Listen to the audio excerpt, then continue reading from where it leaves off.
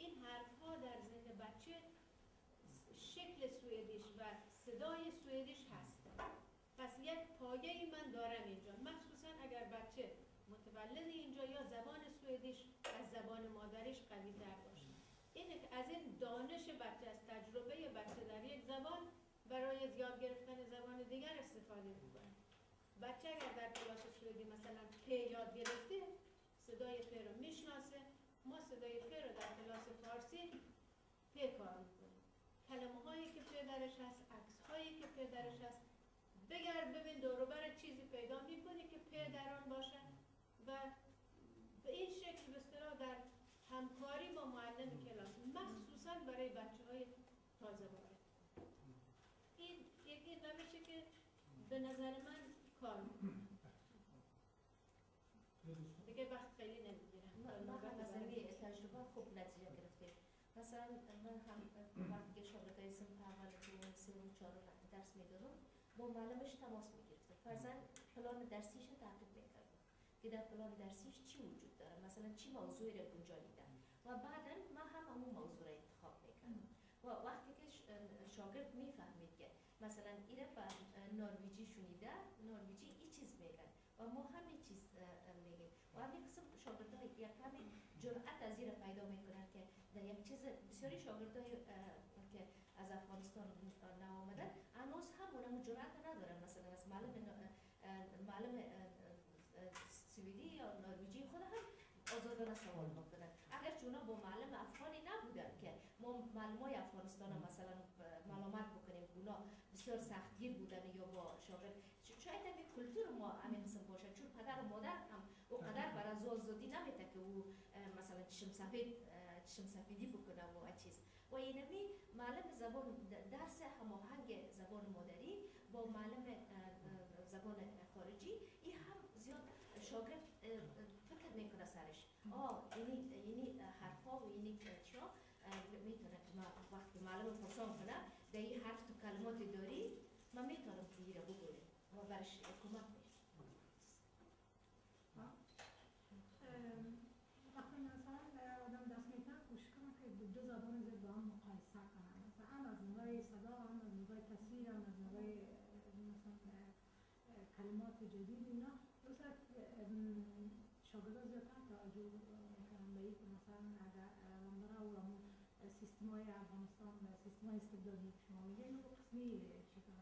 خدا مجزا فکر کنه از نزدیک به صورت یعنی شاگرد در مورد علاقه‌ای که به درس داره او رو دیگه نمی‌داشته باشه. یعنی باید یک ارتباط بین دو زبان به صورت داشته باشه که شاگرد بتونه یاد بگیره چی. ما مثلا این روش‌های استفاده می‌کنیم که مثلا بازی‌ها مثلا یاد سوئدی کار می‌کنن همون رو به زبان می‌خورن. وقتی که درس خلاص شد حتما در دقیقه آخر ساعت تخصیص می‌دیم به این بازی‌ها، مثلا هنگا بوبا می‌گیم یک دوزیست و سوئدی کار می‌کنیم سه بچه علاقه داریم. ما رو به شکل به حرف‌های فارسی کار می‌کنیم، مثلا یک کلمه را انتخاب می‌کنم بچه‌ها به سر تخته بعدا کدام تکرار کرده میره ها هست میگن این هست بی است یا هست یا نیست مقصد به این کلمه در آخر معلوم میشه که کلمه چی بود شاگردان میفهمن پیدا میکنن و این طریق هم تکرار میشه بین شاگردان همین حروف الفبا و هم بسیار به شوق علاقه‌مندی و همراه همین کلمات یاد میگیرن که بسیار نتیجه خوب داره و شاگردان منتظر میباشند که در آخر قیاسات میکنن و اون الفبا و به این شکل ما یاد میگیرن لغات یاد میگیرن و افکار هر روز تکرار میشه باشه. و دوستان تجربه نو استفاده کنیم. و یکی مشکلات که ما امروز داریم طفلایی که مثلا اینجا تولد شدن ما بسیار خراب کردیم. مثلا فرمولیتی که میرن در زبان مادری یک مضمون رو میخوانن یک چیزی رو میخوانن ولی وقت خانه میان اصلا به این نمیفهمن که چی موضوع چی بوده. خانه وقتی مثلا من کار بچه‌های خود میبینم کارخانه‌ای که از معلم میگیرن حرفا رو میشناسن میخوانن ولی اصلا هیچ بوی نمیبره که این در مورد چی بوده چی هست. مفهومش نمیگیره. وقتی که من برای معلمشون دوام میکنم خط دوام میکنم گپ میزنم که شما حقیقت به نظر آسان‌تر میکنید. شکایت معلم بوده که اینا باید 7 تا 8 باید زیاد کنید. و من از شکایت می‌کنم که خب این مسئله رو می‌کنیم و من گفتم شما از تجربه‌های خود که من شاگردایی که داشتم من زیادتر کوشش می‌کردم که اینا زیادتر خانه دری گپ بزنم چون من تجربه‌ای که داشتم تجربه‌های خود و من برای من میگفتم که شما در خانه وقتی که دری گپ می‌زنید کوشش کنید حرفایی را که شما مثلا CBD استفاده می‌کنید اونا رو که یادداشت کنید و بیارید در اینجا برای ما کنید کدام نکات شما CBD گفتم مثلا میگه زیادتر ما شما می‌بینیم آنها وقتی گپ می‌زنم میگه من رفتم استکهلم رفتم یا مثلا من باید لکسه کار بکنم والدین و من چه میگم که مثل شما این لغتایی را که شما CBD استفاده میکنید این کلش مثلا یادداشت کنید هر کدام میتونید مثلا میایید و روز 10 لغت برای من میارید و ببینید که شما کدام لغت‌ها را زیادتر استفاده میکنید و بعد یک مدت متوجه شدم که واقعا اینا همون لغت‌ها را میآوردیم اینجا کار میکردیم مثلا و میدیدم که طوری تقریبا اون یک مشکل اون یک اون لغت‌هایی که چی بود اون کلی زیادتر استفاده میکرد و بعد یک مدت متوجه شدم که لغت‌ها وقتی شما زیاد کار میکنید مثلا اینا زبان دریشون می‌بینم که یعنی بهتر میشن در خانه یعنی بسیار میتونن لغت‌ها رو خوبتر گپ بزنن اونا که قبلا مسئولی استفاده میکردن میتونن حالا به شکل خوبترش یعنی گپ بزنن که واقعا ما تجربه خوبی داشتیم و والدین از که بسیار راضی بودن میگفتن که اینا اصلا با گپ بزنن که بسیار کسایی که مسئولی گپ بزنن آن کوشش میکنن که دری گپ بزنن به خاطر که لغت‌ها رو پیدا کنن کوشش میکنن که مثلا خود زبان گپ بزنن و این وقتی میکنن باید تو خوب ما بود که والدین بسیار راضی بودن شما در موسیقی کاری که مملکت کار میکنید اینجا وقتش که بر شاگرد میشه بیان اندازه ما بسیار کم است منتها ما در قسمت یاد گرفتن شاگرد الفبا بسیارتر سر آواز آواز یاد بگیره با شکلش اول چون وقتی که آواز بفهمن مثلا اگه چیزی ما نوشته میکنیم اگر نوشته میکنیم که آب یا مثلا بابا یا حرفی که مثلا زبرا روشی که میخوایم که از اون طریق آوا رو یاد بتونیم روشم چطور است؟ فقط آواز افرشم کار میکنم مثلا تکرار کار میکنم و گذاشت از او پدر و مادرم مثلا افرشم تماس میکنم که آواز بیشتر کار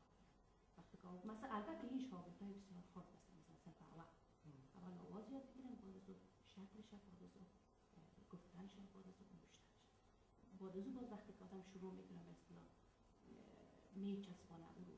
با هم باز در اون وقت است که چی خوب می نتیجه خوب میده چون وقتی که ما نوشته میکنیم مثلا به خاطر از اینکه عرب ما شما معلوم است که چند تا آواز داره اینا وقتی که نوشتم مثلا میگم که نوشته مطمئن این میم و واو مثلا نوشته میکنه اگر با آواز چه فهمه که میم م است تمام است او ای و ا نیست نداره در اون صورت مثلا بعد از اون میخوره مطمئن است و این نتیجه خوب داده برای شاگرد و تا بعض مادرها گفتن بهتر است مثلا بعد از اون باز وقتی که آواز اون رو یاد گرفتن بعد از اون کار میکنه مثلا یک حرف ما چند آواز داره میتونه ارتباط باشه و در قسمت شاگردایی که مثلا گپ زدنشان خوب است مگر خواندنشان ضعیف است مواد اینا زیاد است مثلا ما تهیه میکنیم اینا و گذشته از ما مثلا شاگردای بسیار سویه‌های مختلف مثلا در یک گروه داریم از اون خاطر بیشتر من یک موضوع درس مثلا انتخاب میکنم تا مثلا افغانستان گذشته از که در صنف ما میخوانیم مثلا بسیار درس سخت است از کتاب افغانی که در چی مونده شده بسیار سخت است منتها ما برشان میخوانیم لغت‌های سختشان میگیم اینا بعد از او اینا خودشان وظیفه دارن وقتی که خواندن یا رفت دیدن در مورد طور مثال بعضی نکات برشان در حکایت مثلا در جای چند دارن نامشون نوشته کنیم یا ولایت چند تا ولایت داره چقدر نفوذ داره اینا میرن خودشان در خانه از طریق اینترنت چی پیدا میکنن بعد از او پاورپوینت شاگرد البته صرف 7 8 19 استاد تیار میکنن بعد از اون میارن دیگر روز پیش صنف برگیره صنفیای خود توضیح میدن. مثلا زیاد نشد یک خط دو خط تصویری که اینا پیدا کرده شد یک خط یا چند لغت داشته باشه و این باعث میشه که اینا حداقل هم چند لغتی که خودش نوشته کرده اونجا یاد بگیره. تا گذشته از الفبای دریافت بودن در صفحه زبان مادری گذاشته شد که اونا میتونن نوشته کنن حتی ترجمه و یعنی اگر مشکل داشته باشه میتونن تکست ویدیو نوشته کنن مادری ترجمه بشه. من از من از باب تصویر زیادتر بسیار من فکر میکنم بیشتر ما در ارتباط با روش‌های تدریس روش‌های که غیر از روش‌هایی که وجود دارند شما تجربه تازه‌ای که دارند تجربه تازه‌ای که داشتن این روش وجود داره قبلا روش تکرار است اما اینجا فکر میکنم هدف از شما این است که روش‌های تازه‌ای که هر کس تجربه کرده یا اینکه میشه پیشنهاد شود. بله من هدف من بود. ما گفتم شاید بعضی دوستان تجربه را شاید بنا بر تحصیلاتی که دارن در این کشوری که هستن مثلا در معلمین خوندن چیزای نوی را پیدا کردن. مثلا من دیشب برای شما اشاره کردم ما با شاگردی با مشکل مواجه بودم، مثلا با یک شاگردی با چندین شاگرد مواجه بودم که وقتی میگفتم مثلا حتی خود معرفی بکنین این قلم مثل دستگاهی را که سیم سرخ و سبز یک بم میخوان قیچی بکنن این ایران بودن که حالا سبز قیچی کنی از تو ساعت‌ها طول میکشید تا اینا حرف اول بنویسن. من مجبور شدم با استادم در اسکوله یا در معلمین اینجا تماس گرفتم که من چه مشکلی دارم. با اونا به من گفت که برای اینکه همین ترس از جانش بیرون کنید که برای شما توضیح دادم که دوستان برشان شاید جالب باشه.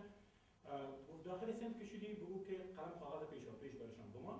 که تو با بهانه نشه که من قلم ندارم وقت تو ضایع میشه. قلم کاغذ هم بگیر روی میز بمان شاگردا آمدن دقیقاً بگو که این دفعه این لحظه دقیقاً ببینید 10 دقیقه وقت داریم هر چی به دور دوبرتان هست جمله کلمه هر چی به یادتان آمد نوشته کنید.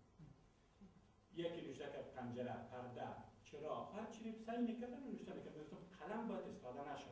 قلمتون نشه با چوب بزنید. می‌بینید نوشته کرده بود. و دنبال غلطی املایی نیستم هیچ غلطی املایی هم نمیخوام ببینم اصلا تکستم سیو نمیکنم. خودتان نوشته کنید. توی 10 دقیقه روز اول بسیار موفقانه اینا چون آزاد بودن فهمیدن که من سیو نمیکنم راحت نوشته کردم. بعد از گفتم که همون چیزی که استاد گفتم اینا 10 دقیقه پوره شد استاپ قلم‌ها رو بمونید به جای 3 دقیقه وقت دارین تکستتون رو بخونین هر چی نوشتین چیزای جالبی که نوشتین زیرش خط بگیرید. خب خواندن دوباره